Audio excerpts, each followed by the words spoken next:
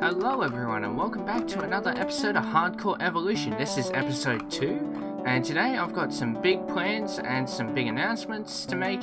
Okay, maybe not big announcements, but there's some things I want to talk about. For one, I've actually modified, added sort of like a texture pack, but as a jar mod, if you know what that is, to the game. So you can see there that now I've got hardcore hearts, even though there is no actual hardcore mode in alpha. And the other thing though is I actually died, again. So basically I'll explain what happened and what I'm going to do about it.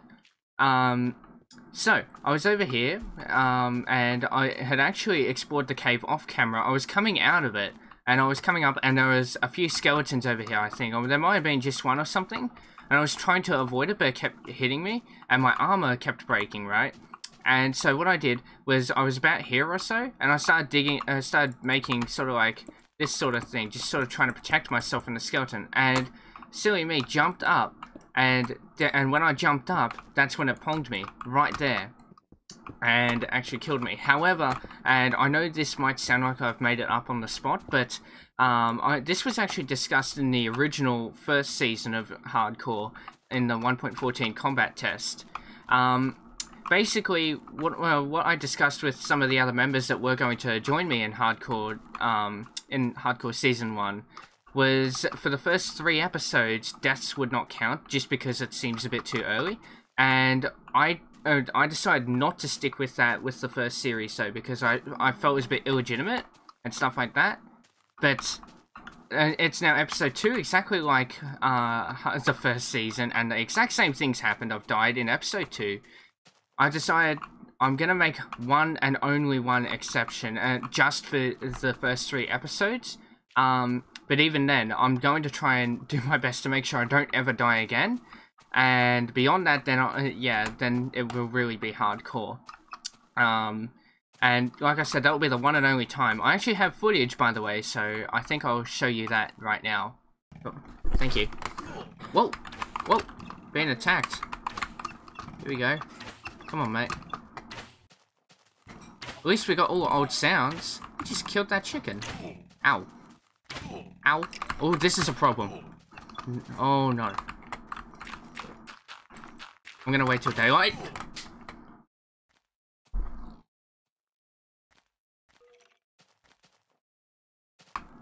Alright, so with that out of the way, you will have noticed that there's a lot more trees around here than before. Like I said, last episode, I was intending on clearing all this out, and there's all trees back again.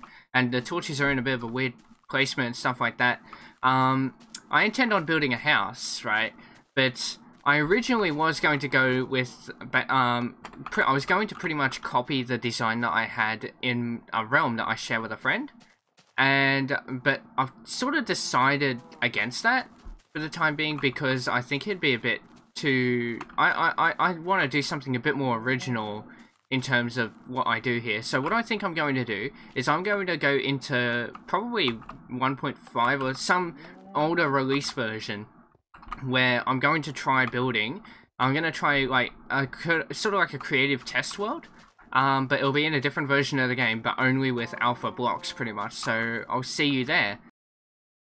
Alright, so this area might seem a little bit familiar, and that's because I'm using the old world gen mod, and I've also set the same seed as what the alpha world is. I just had to extract it using a NBT tool. I'll put it in the description if you're interested. It's called NBT Explorer, and it's really handy. But anyway, and so this is the block palette that we have to work with in alpha. These are all the blocks. Some of these aren't exactly feasible though.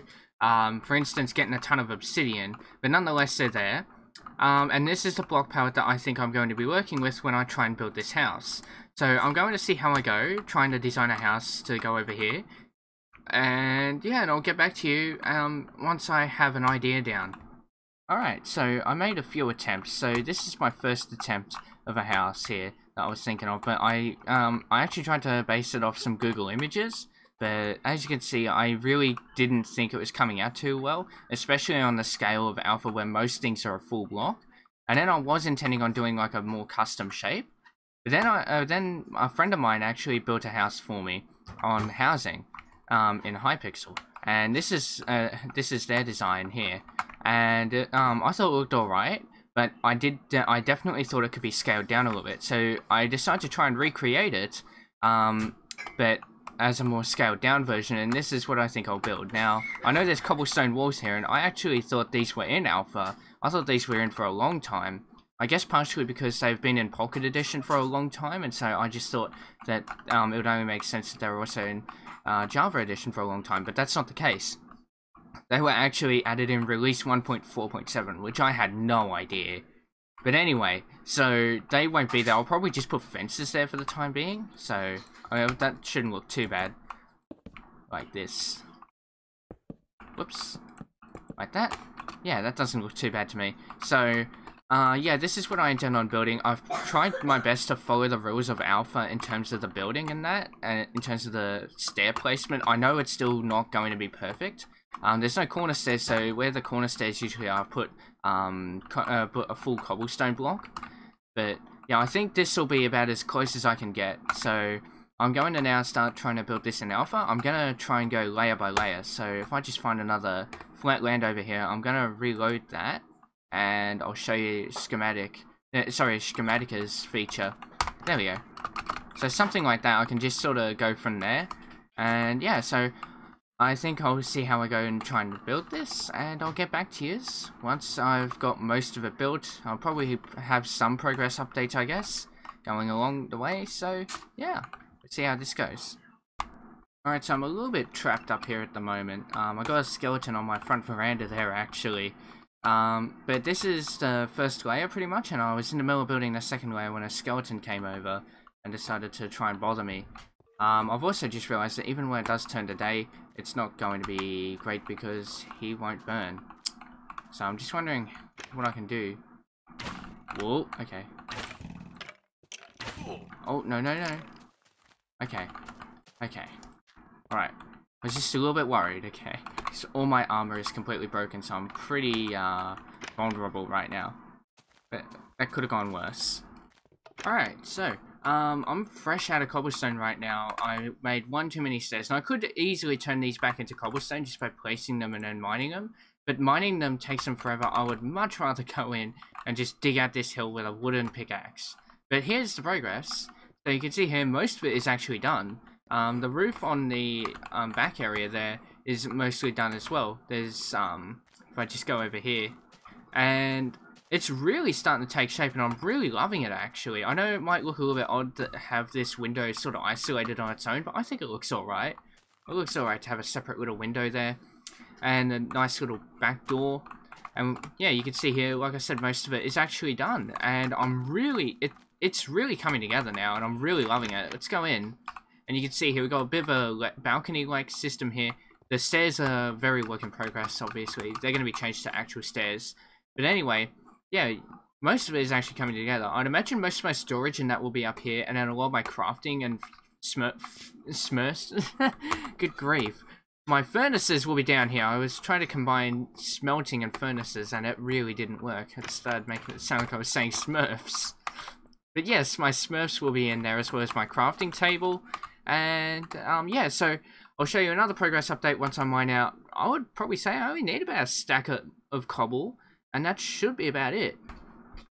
So as the sun rises upon the horizon over there, we can see that the house is actually done. And I waited all night just so that this could be viewed in the day. So let's come down, let's have a look.